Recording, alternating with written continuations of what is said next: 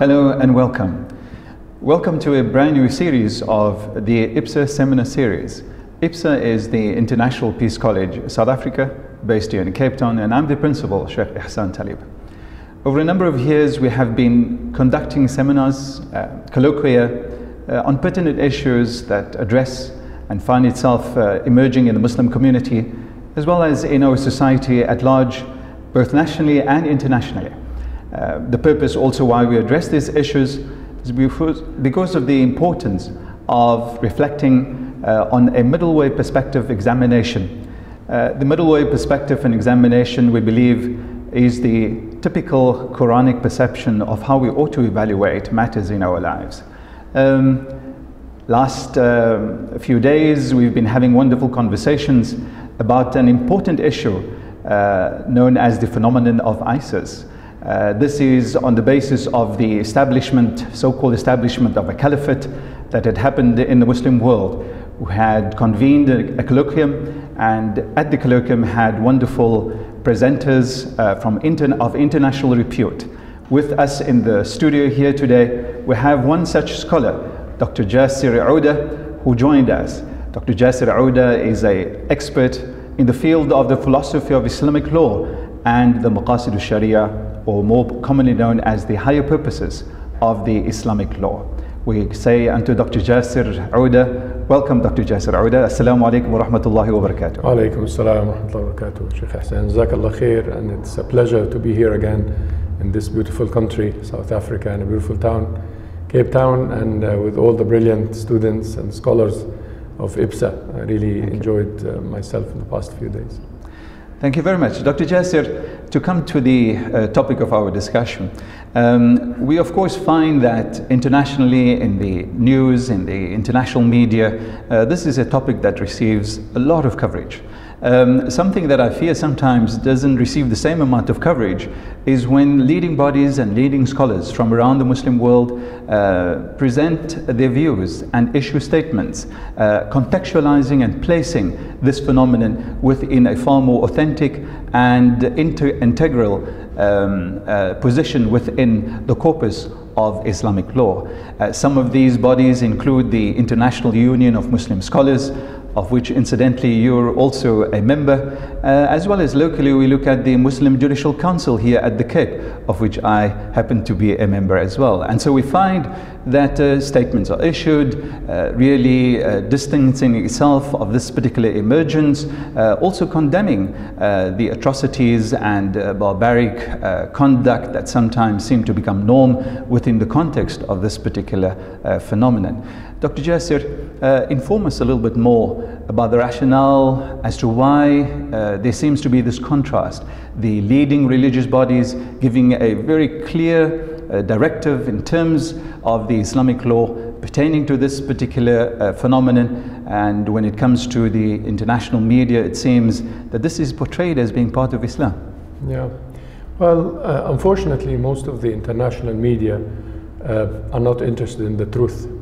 They are interested in making a story that brings viewers and brings all of these loud noises that make them sell their stories. In that context, I really appreciate Deen TV for giving us that space to talk about the truth that matters in these issues and how the scholars of Islam are dealing with that issue that claiming to be an Islamic issue. Mentioning the International Union of Muslim Scholars, of which actually both of us are members, Sheikh Ihsaan, we issued a strong statement in the name of all the 90,000 scholars who are active members or affiliated with the International Union, saying that these atrocities are not Islamic and the claim of a khilafah is not Shar'i.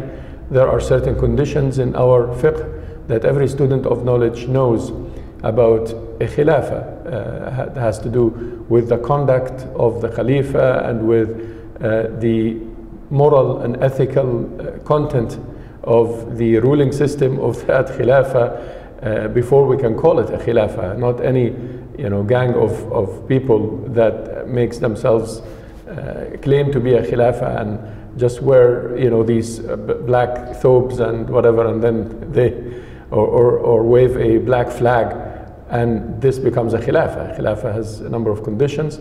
The International Union of Muslim Scholars judged that these people claiming to have formed a khilafah do not meet these conditions, and therefore they are a false khilafah in that sense. I'm also a member of the European Council of Fatwa, and we issued a similar statement condemning in the strongest terms all of these atrocities, especially the one that happened in Europe, which ISIS calls the lone wolf, whatever, jihad that they had issued, saying that this is unacceptable for peaceful cities in Europe, in Paris and London and in Berlin to see violence that are uncalled for against innocent people. All of that was unacceptable and un-Islamic before it is unacceptable on a human level. So it is also very important to listen to the true voice of Islam rather than the voice that makes a story. Yes. And it is very important for our viewers and our brothers and sisters in Islam to know that not anybody who self-claimed to be Muslim, self-claimed to be a Khalifa or to be a representative of something Islamic, not anybody is right in what they are saying and is truthful, and there is a lot of falsehood in the name of Islam. I think, Dr. Jasser, of course, the responsibility that are borne by these bodies, whether they're international, local in our context here, I think the trend that you will normally find that will find itself weaving itself through all of these institutions and the statements that they make is obviously the more mainstream position of wasatiyya, which is a Quranic concept, also a prophetic tradition in terms of the hadith, a concept which is really founded within our understanding. And so the middle way approach is obviously for us always that mainstream approach, as opposed to these more extreme expressions, obviously, that we sometimes find, as you correctly, I think, indicate, results from a lack of understanding, a lack of knowledge, etc. So if we are talking about a far more sort of mainstream and a sort of middle way approach, which is the Islamic approach, how would we be viewing then, Dr. Jasser, this phenomenon from a more sort of jurisprudential perspective, etc.? Yeah. Actually, the middle way approach is the original Islamic approach. Allah subhanahu wa ta'ala said in the Quran, وَكَذَلِكَ جَعَلْنَاكُمْ أُمَّةً وَسَطًا. We made you a nation of a middle way, or a middle path. This is the straight path that we pray for, that Allah subhanahu wa ta'ala guide us to in every salah, guide us to the straight path. The straight path is the middle path. Unfortunately, we have two extremes that we live in today's world, and both find their way, as we were saying, loudly in the media, and the middle way appears to be silent, even though it is not, but perhaps it doesn't make as an exciting of a story.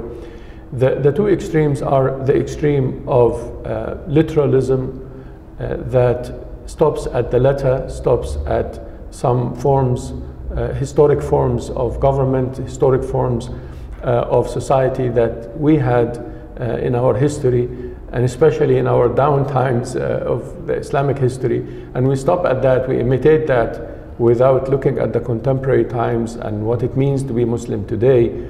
And we claim that this is Islamic. And on the other extreme, we have a so-called liberal voice or critical voice that critiques even the fundamental parts of Islam, the faith issues that every Muslim should believe in, the faith articles. A middle path is a path that balances the fixed parts of Islam and the variable parts, balances the divine parts and the human-made parts. The middle path of Islam is a path that is ethical, moral, that puts morality and principles at the top priority and the top consideration when it comes to an Islamic view. So when you form an Islamic view in a middle way, you have to look at issues of justice, issues of wisdom, issues of people's welfare.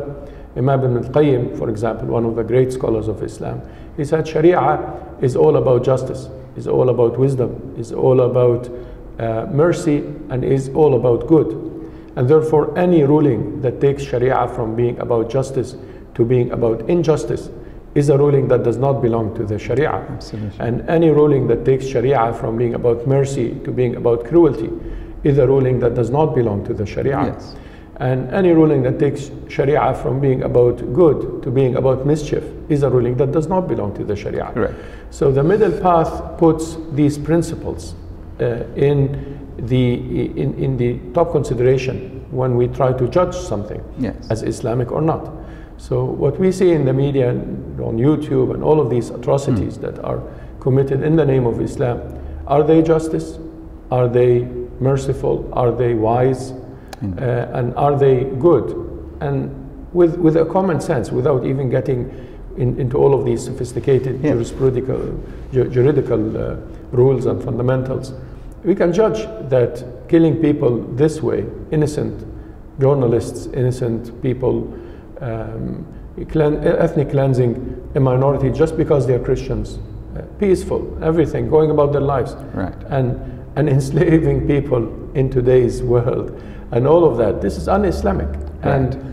But we need to, as I'm saying, go beyond the form and the labels and the false attires and the false outlook and the words, Yes. using all of these Islamic and Arabic words, go beyond that to the essence of what these guys are doing. Yeah. Is this Islamic? No, it is not. Therefore, we should not call it Islamic. It is not Islamic. It's not a state to start with, given any definition of a modern state, but it's not Islamic either. It's not Islamic. I think, Dr. Jasser, in terms of just locating the principles of justice within Islam, it is telling that many a text in the Holy Quran itself really tempers notions of justice with kindness and goodness, notions of justice with a sense of humanity, mercy. and mercy. And so very explicitly in the Holy Quran we find reference to Inna Allah ya'muru bil adl wal ihsan. And so the whole notion of justice, which is adl, of necessity needs to be tempered and always conjoined with al ihsan, which is of the widest sort of connotations of goodness, kindness, humanity, even in a sense. And so when we see that those values are trampled underfoot, I think then we should be alarmed at why do we find visuals and imagery that want to portray an outward impression or an outward picture on the basis of symbols, on the basis of clothes, on the basis of appearances, that it is Islam, but it's void of the very values, it's void of the very ethics of Islam. And so I think for us, obviously, especially to our young people, as you say, Dr. Jasser, I think many times really the disservice that the international or the more mainstream media does to this middle voice is that it buries really the voice of rationale, it buries the voice of wisdom, and it buries the voice of reason. And so I think it's probably also one of those, as you've mentioned, one of the classical scholars, Ibn al-Qayyim al-Jawzi, in his works that relate more particularly to Islamic politics, for example, he very clearly juxtaposes the extremes, of course, that would highlight what is Islamic and what is not Islamic. And so really, as I think you've also mentioned, it's about not elevating the form of something or its shape or its appearance above its essence and its concept. And I think that unfortunately is where many of our own communities sort of fall short, because also as a result of the disservice that we find in the media outlets. Something important as well for our community here in South Africa, Muslim and non-Muslim, for people of South Africa to know as well. Perhaps many of them are so far from the Arab world, they don't know the details, the intricacies and the complexity in the Arab world. Correct. ISIS, ISIL, Daesh, whatever you want to call it, is a symptom rather than a problem in its own right. And when the real problems disappear from the Arab world, Daesh will disappear. It is a symptom of a lot of oppression from regimes that have been ruling this part of the world for decades, sometimes centuries, in a very oppressive style. And then recently, on top of that, occupation from foreign forces and foreign countries that come and open prisons wide for thousands of people, torture them, etc. Problems of oppression, problems of poverty and economic marginalization. We have so many billionaires in the Arab world, but we have so many millions and hundreds of millions in front of them who are poor and hungry. We have hunger problems now in places like Egypt and Libya and Tunisia, and it's amazing. Some of these are oil-rich countries like Libya or Algeria. You find hunger problems, or even Dubai. And what is that? All of these problems caused a lot of youth to be very angry and to feel marginalized and to feel that they want to make the strongest possible statement against their society. And before that, we have a problem in the understanding of Islam. We have a major lack in Islamic thought and major lack in propagating that moderate and mature and modern and contemporary Islamic thought to the youth. Educational systems that are in most part failures, schools that do not do their duty in educating the children in most parts of the Arab world. A failure educational system, many social problems that were left without remedies from the state institutions, civil society that is not allowed to function, accused of treason, accused of whatever, and therefore civil society not even allowed to remedy the state's shortcomings.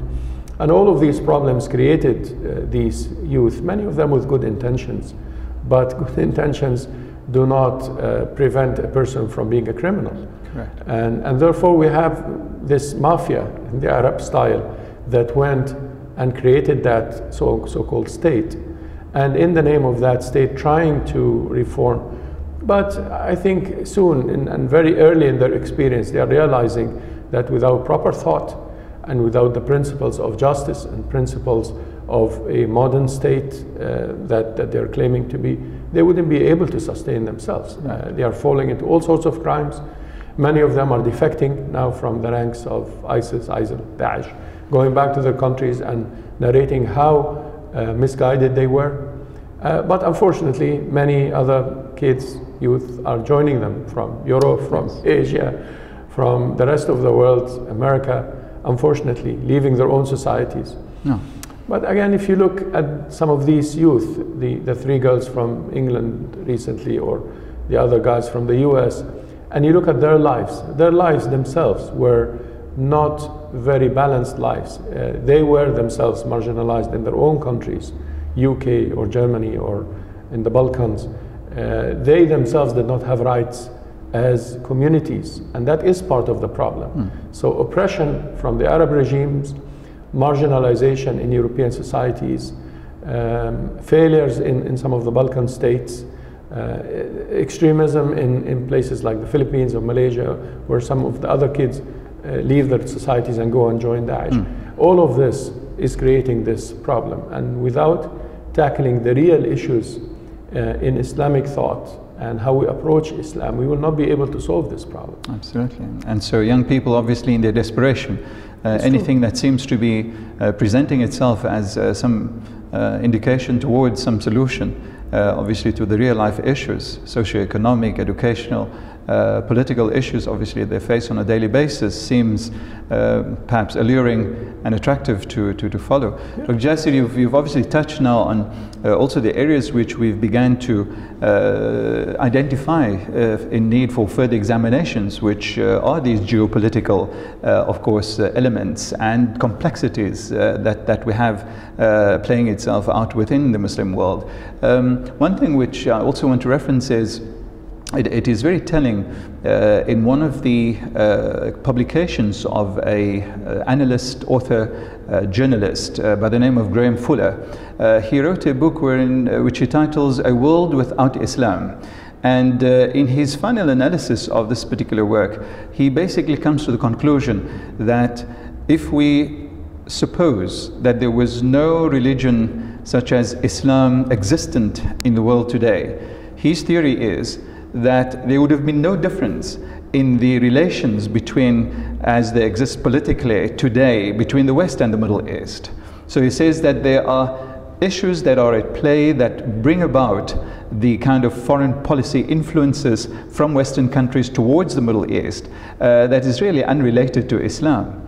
And so I think without us also beginning to delve into those kinds of complexities, again, it should be what becomes part of a middle road response, a middle road examination.